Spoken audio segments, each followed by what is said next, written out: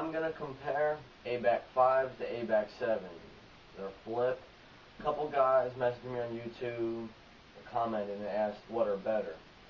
And I'll compare them for you because I have both of them. Alright.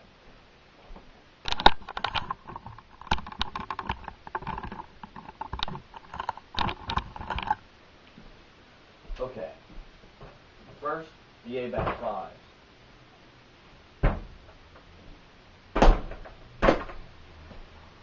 They're not that fast. They're not smooth. That's that one. And here are the abec 7.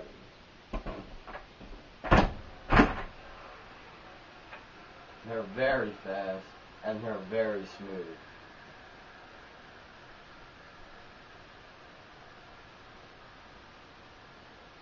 They're still going. Still going. And sometimes you can't compare it just how fast they go when you do this to them. That really don't matter. It's when you're riding.